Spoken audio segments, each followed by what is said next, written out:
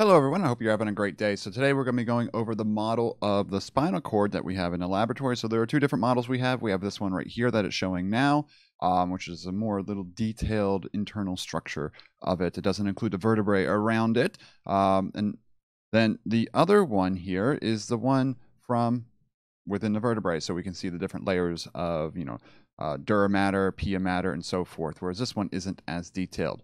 All right, we're going to go through and label the important parts here, then also talk about the direction in which some of these signals go when they get in the spinal cord. So coming back to the beginning here, let's find a good little spot where it's in the middle.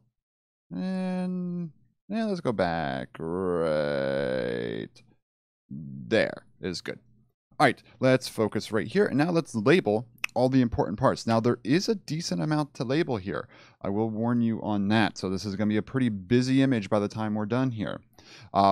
First layer here is we have this outer connective tissue, then within that. So we're talking about the things that protect the spinal cord, and this is similar to the protections on the brain. I will show 3D organic anatomy later and show those layers a little bit more detailed too. So here, we have the first little layer of fatty tissue here. This is the epidural space. Then you have this layer right here. That's the dura matter. And then right here, this line below it on this model is the subdural space. Now, it might be hard to see, but there is a separation right there. And then this layer below that, we'll move down here a little bit. This is the arachnoid matter. And then this gap in here then is the subarachnoid space. Then finally, we have the layer that's directly on the spinal cord, and that one is the pia matter. So I just want to label all these real quick since we're in this region now. Let's make sure my pen is the correct direction. So again, the fatty layer here, this is the epidural space. That fatty layer and it's vascularized. This is where the vasculature comes from. So this is the epidural. Then this is then the dura mater. So epi is upon the dura. So dura mater. And then right here, this line again is the subdural space. And then next layer then is the arachnoid matter.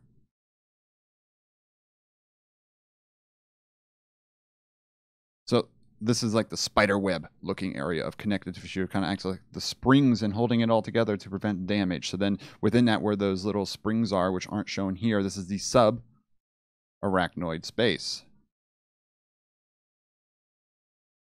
Then this little layer on the actual spinal cord is the pia matter.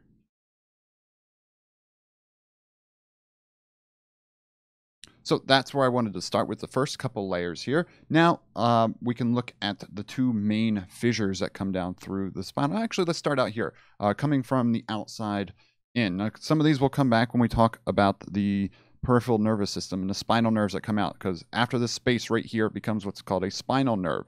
But there's this little bulge right here, and when you're trying to orient yourself with which angle of the spinal cord you're looking at, or which direction, whether you're anterior or posterior, you want to find a dorsal horn. That's the easiest thing to find. So this little bulge right here is a dorsal horn, so you know that is the dorsal side. Now this model helps because it shows you the dorsal side of the spinal cord, but the other model, you don't see the spinal, the vertebrae, you don't see the vertebrae around the spinal cord. So if you know what the vertebrae look like, you can know then the direction of the spinal cord.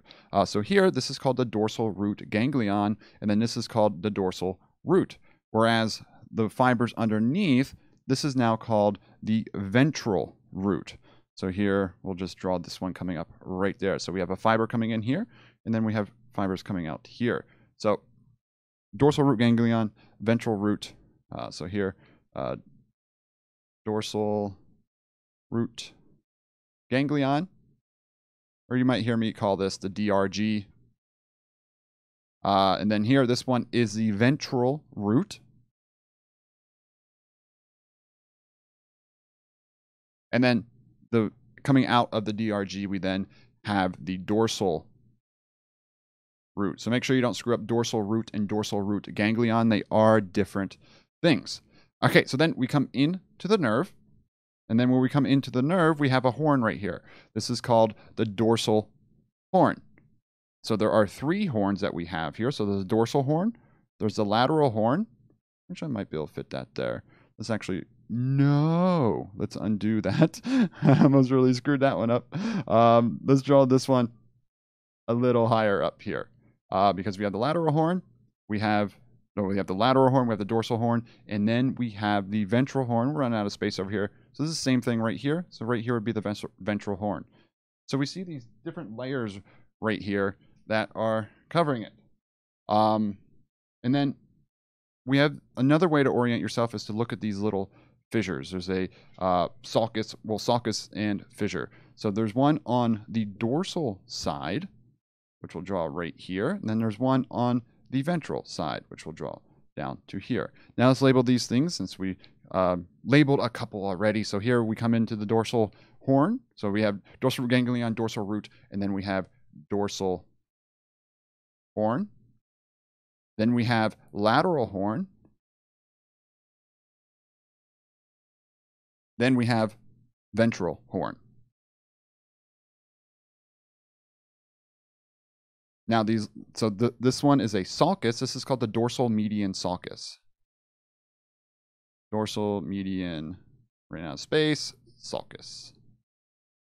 Down here then, this is the ventral side. So you see how these names all come together based on the side. If you know the side, you can get it down. This is the ventral median fissure. So a little deeper than the sulcus, so it's a fissure.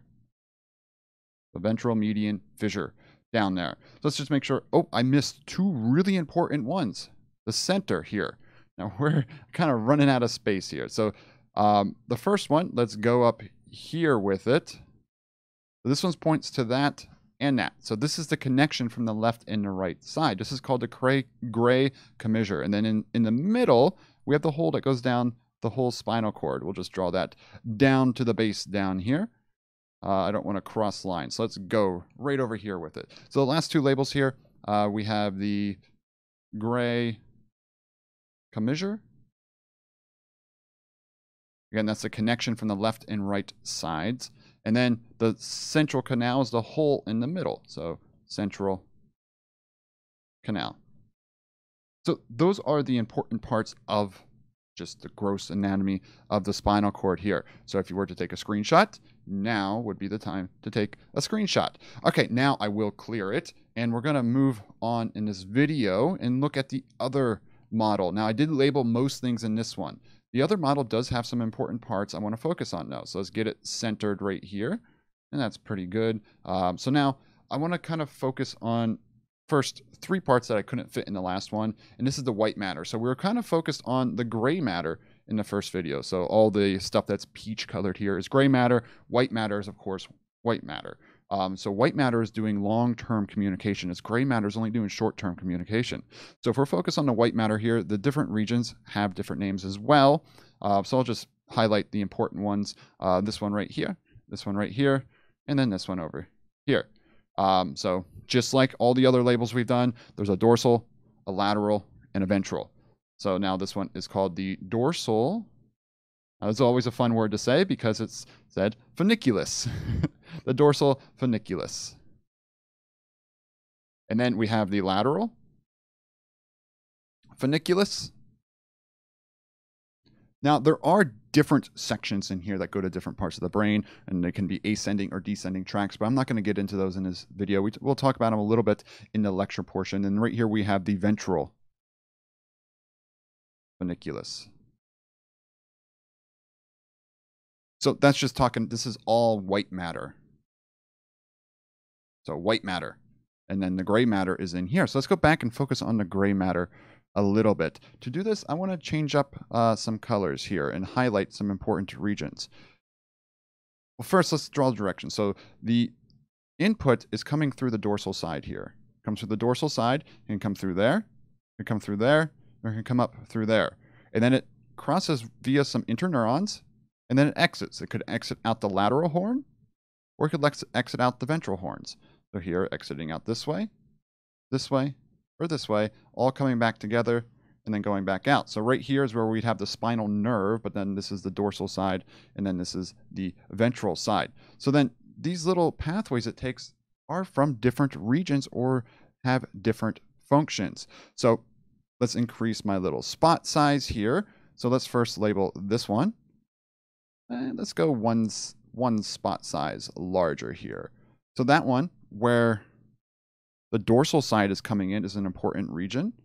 And then there's another spot right here. Boom, right there, because they're summating this information in slightly different spots. And then when we exit, it's slightly different as well. So let's change this color to green. Let's do green right here for the lateral horn, and then let's do orange then for the ventral horn. So orange spots right here. So now we can focus on what's coming in and what's going out. So let's go back to the pen, go back to a smaller thing here. Now I'm going to label some of these and just use abbreviations, but I will say them out loud. So what comes in right here? So this is somatic sensory, or SS. This is coming in the dorsal side right here, somatic sensory. The second one is visceral sensory. So somatic is coming from your muscles. Visceral is coming, the sensory information coming from your organs. And they go through different interneurons in here. And then depending on whether they're part of the peripheral or the autonomic nervous system or the somatic nervous system, they exit in different ways. So here is visceral motor. VM is visceral motor, so that's controlling motor output of your organs. And then the orange one here is somatic motor. So all my movements right now, everything I'm doing is going out this lateral horn here, whereas visceral motor goes out the ventral horn, whereas the visceral motor goes out the lateral horn. Sorry, I might have just said that backwards. So that's everything I wanted to draw on the spinal cord model right here. But if you look down here at this one's slightly different because this one's a cross section. As we get closer to the brainstem, it kind of changes its shape a little bit more, and we lose the visceral motor horn as we get further up, and it just becomes the ventral horn. But we'll talk about that more in the lecture portion. All right, so that is this image, and that's all I wanted to label on our laboratory models.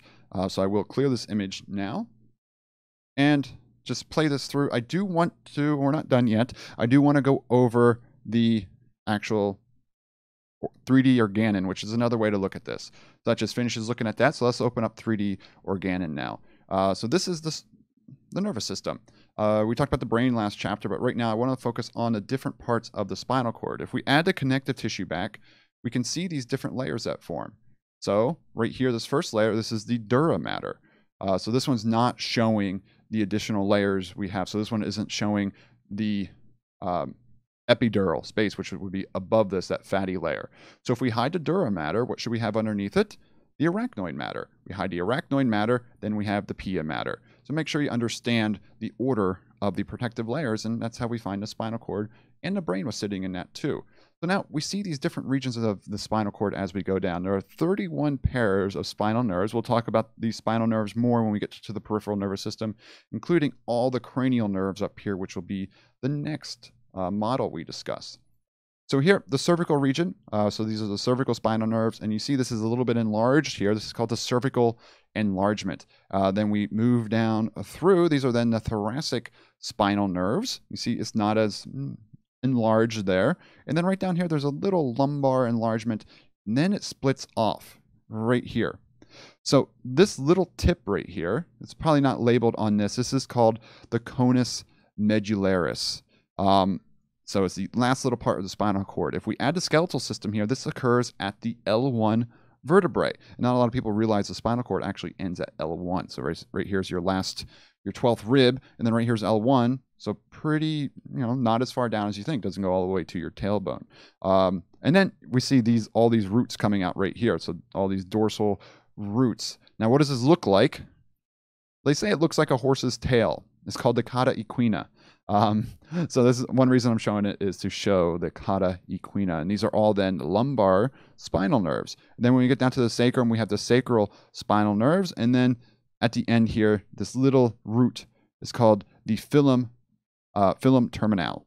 So I wanted to show just the different regions of the spinal cord, and mainly to highlight the difference for what the cauda equina is, what the different enlargements are, the conus medullaris, and then the filum terminal. Just to highlight a few different regions using 3D organon anatomy here. And you can see the curvature of the spinal cord too as we go down, of course, follows the curvature of the vertebrae. So that's all I have for this chapter here. Well, not this chapter, but this going over the spinal cord anatomy. Next lesson, we will be going over the cranial nerves, and then maybe after that, I'll make a video for the actual spinal nerves for the different plexuses, unless I think I can cover enough in that lecture. All right, that is all I have for this. If you have any questions, remember, please reach out to me, email me, put them in the comments below, and I will see you all next time. I hope you all have a great day, and bye-bye.